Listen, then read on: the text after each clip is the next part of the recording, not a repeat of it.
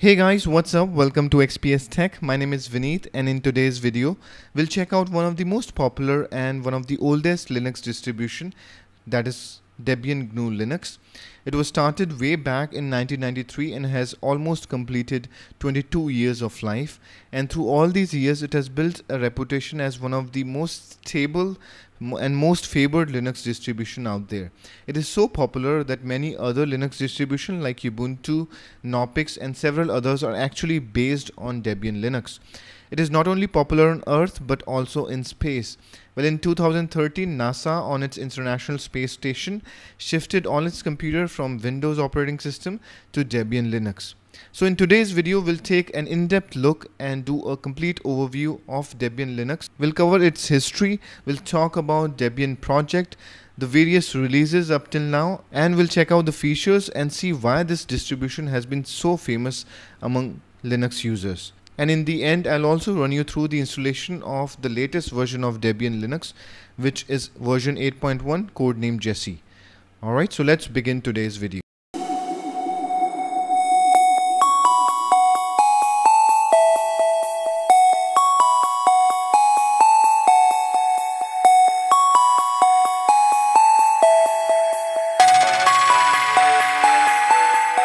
Now let's start with the history of this project. Now the project was started on 16th of August 1993 by a developer named Ian Murdoch.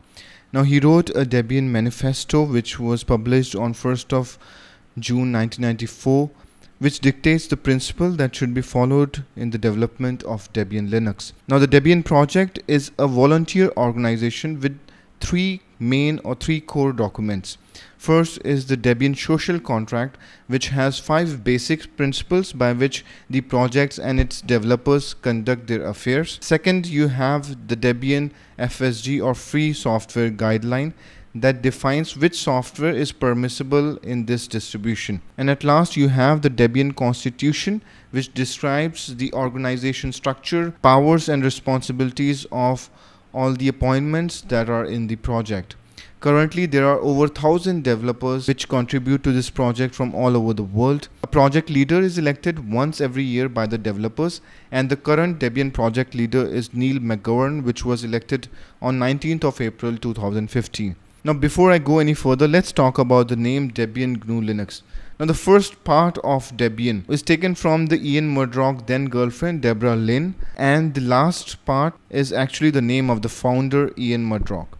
Now, it is called GNU Linux because the kernel which is used in this operating system is the Linux kernel, and the other basic operating system application like shell, compilers and libraries are used from the GNU project, which is nothing but a collaboration of free softwares.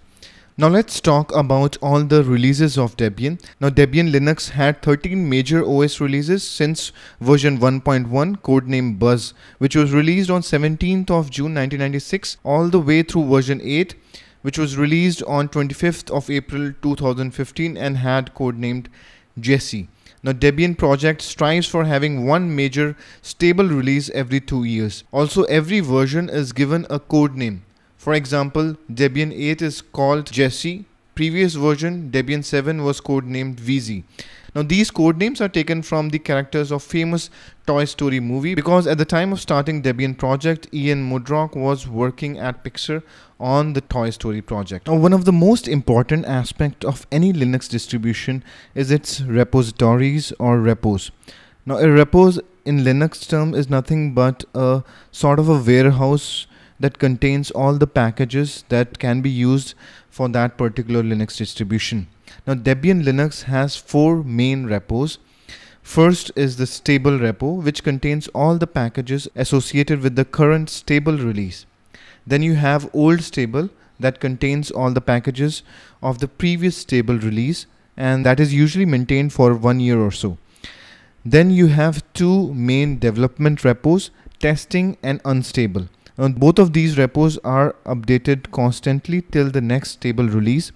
Now, whenever a new package is developed, it first arrives at the unstable repo, and after thorough testing, the package is moved from unstable to testing repo after it meets certain criteria and free from critical bugs. Now, there is also 2 non-release repo experimental, and backport.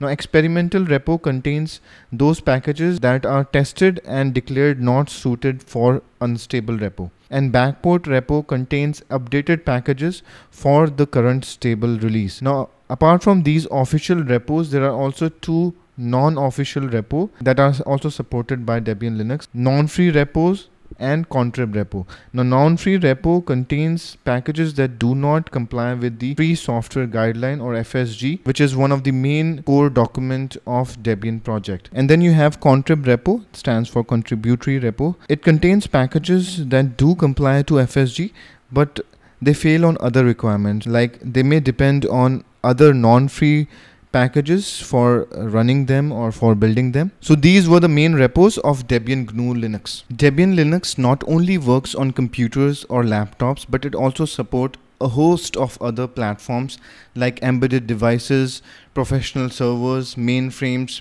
The latest version of Debian Linux supports up to 10 architectural ports officially, and there are several other unofficial ports that are also available. Now, the default package manager in Debian Linux is the advanced packaging tool, or the apt tool, but it also supports the legacy dpackage tool for installing .deb files.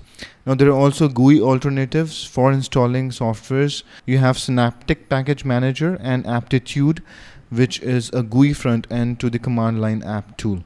Now, the desktop environment supported by Debian, it supports all the major desktop environment like GNOME, KDE, LXDE, and XFCE. And apart from that, you also have Cinnamon, Mate, OpenBox, and you get these options to choose which desktop environment you need during installation. So that was all about the theory of Debian GNU Linux. Now let's go to a computer and do a live demo on how to install Debian Linux on your computer. Now here I am on my MacBook Pro, and I'll show you how to install the latest version of Debian Linux on a VM. Now the first step is to download the installer image.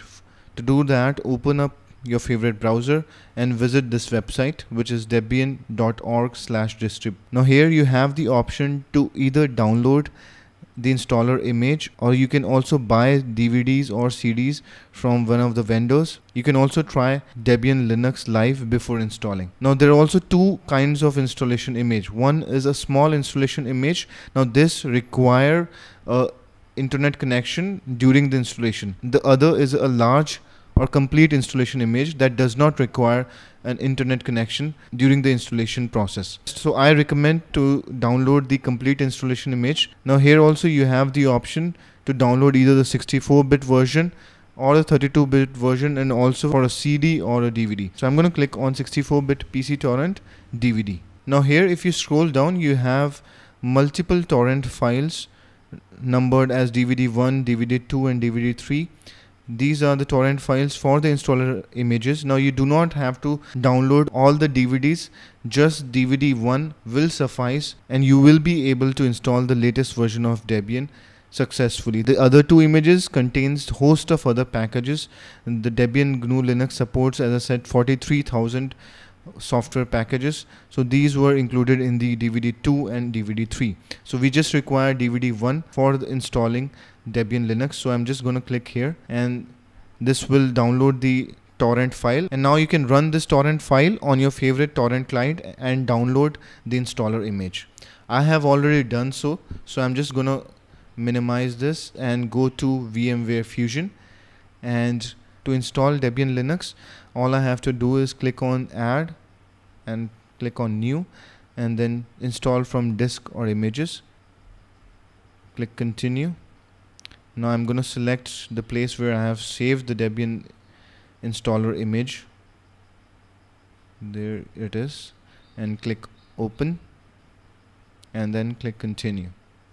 It's going to ask which version it is, so I'm just going to go and give it Debian, I think Debian 7X. I'm just going to change the name. Customize settings. Just going to change this to Debian 8.1 64-bit. Click save. Alright, now press the play button. Alright, so now we are in the main screen of the installer. So I'm just going to choose graphic install and press enter.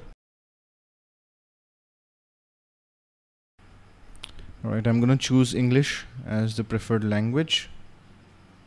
United States, the location,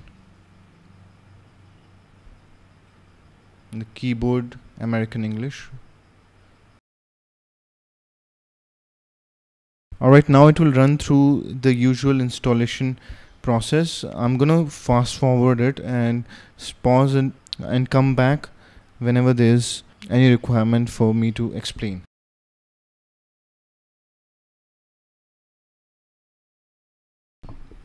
Alright, now it says to configure your network and enter the host name. I'm just going to leave that as Debian and click continue. Now again it's asking for the domain name.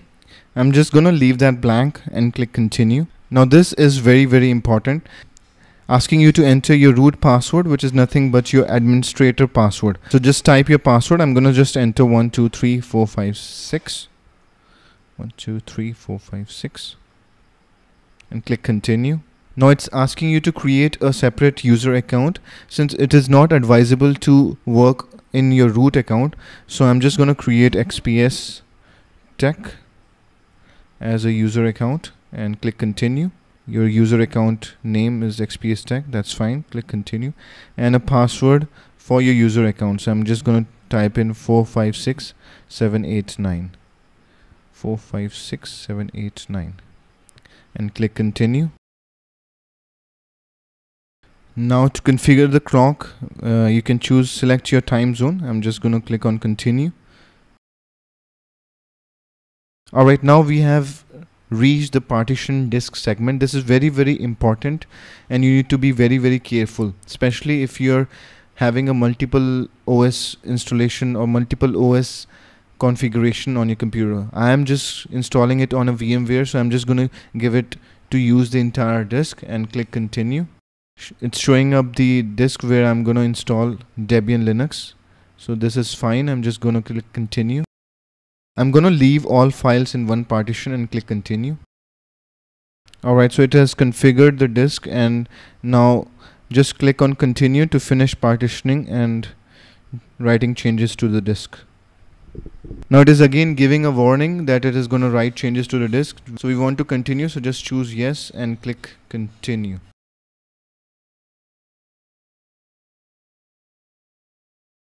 Alright, so now we are in the installation process, wherein if you have downloaded the other installation image like DVD2 and DVD3, then you can provide that installation image right now so that all the packages are also installed during the installation process. In this demonstration, I did not download the other DVDs, so I'm just going to choose no and click continue. It's asking if you wish to configure a network mirror. I'm just going to choose no and click continue.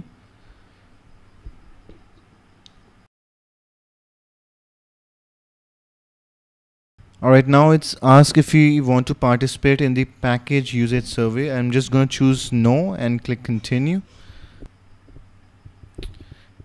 And now it's in the select and install software.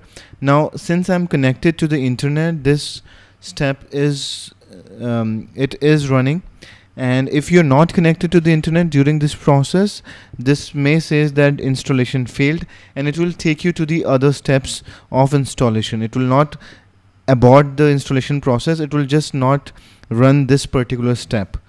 Alright, so for this particular setup, I'm just going to choose GNU as my default desktop environment. You can choose your preferred desktop environment in the screen and click continue.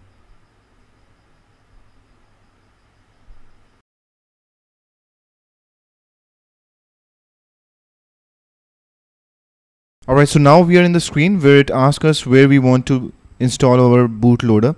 Since I'm installing it on a VMware, so I'm installing it on the master boot record.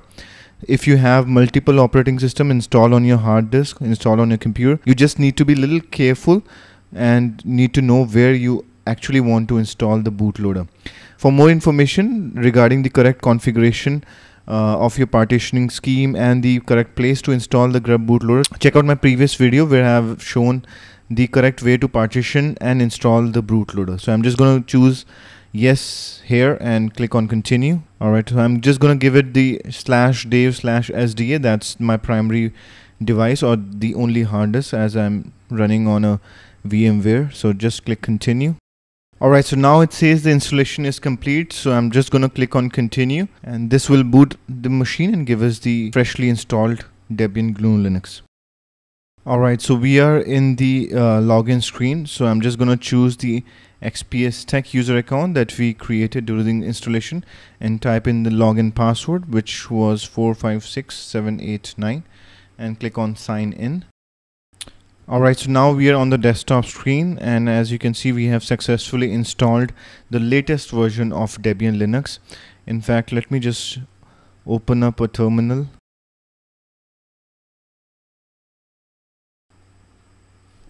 And type in lsb_release-a for all and press enter.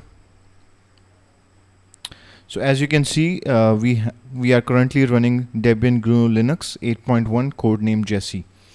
So that was all regarding Debian GNU Linux, and that was all for today. I hope this video was useful to you. If you like this video and want to see more such videos, kindly click on the like button. If you have any comment or suggestion or feedback, please type that in the comment box. And just before I go, I just want to give a huge shout out to everybody who have subscribed to my channel. This means a lot. Thank you guys, and I'll see you next time.